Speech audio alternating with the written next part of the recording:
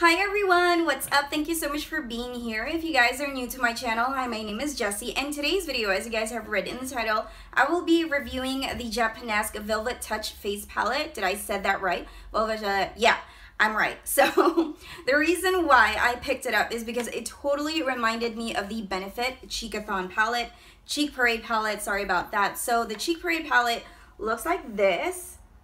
And the Japonesque Velvet Touch Face Palette looks like this. So the only difference is that on the Benefit palette, you will be getting two bronzers, but on the Japonesque one, you will be getting a highlighter, which to me, that's kind of like more in favor for me, just so because two bronzers, honestly, I don't use this for contouring because obviously this is not going to show on my skin, so I just use it to set my whole eye area or my whole face.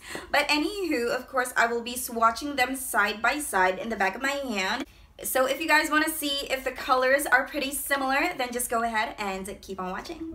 I'm gonna start off with the swatches side by side. I am showing you both of the palettes so you can see where I'm getting the colors from. So this one is from Japonesque and this one is from Benefit.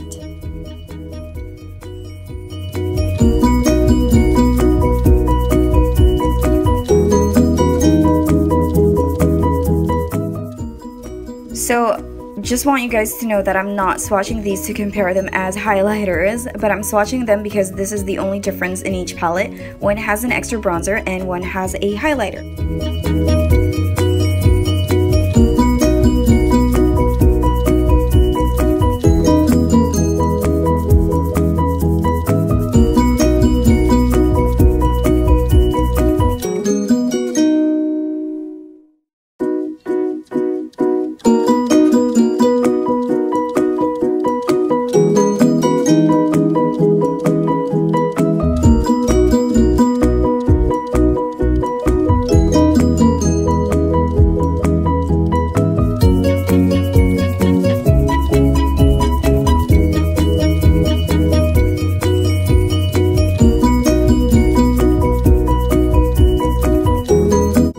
So here are the finger swatches side by side. Again, the first swatch is going to come from Japonesque and the second swatch is going to come from Benefit. So not all of the shades are pretty similar. So if you are down to use another extra bronzer, if you are using it professionally and you know that you are going to need it, then Benefit is probably going to be the one for you. But if you are using it, if you want like a highlighter or anything like that, then I think Japonesque will be the one for you. The only colors that are similar to these two is California and the Rockateur one.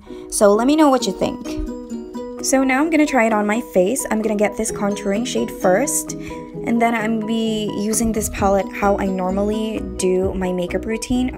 I am so glad that this contouring shade doesn't look orangey on me, and you know what? It is not powdery at all. After that, I am going to get this middle shade right here, the one that looks like California. I think this is a really nice, pretty shade for the cheeks. And then to finish off my face, I will be using this highlighter and then put that on the highest panes of my face. I'm not a highlighter person, but I think this is really pretty. I was a little bit scared to use it because it looks like it's white, but it turned out pretty fine. So this is what it looks like after I have used the palette. I am pretty happy with it. It's just $40 compared to Benefit, which is $58. So I know that it's not drugstore price, but I was lucky enough to get this on sale, which is 25 bucks. So if you guys are interested, wait for it to go on sale, and I totally believe that you will love this as well. They are not powdery and the quality is really, really good. So that's pretty much it, guys. Thank you all so much for watching, and if you are still not part of the Sassy family, go ahead and subscribe. I upload every week. Just turn your post notifications on, and I'll see you guys next time. Bye.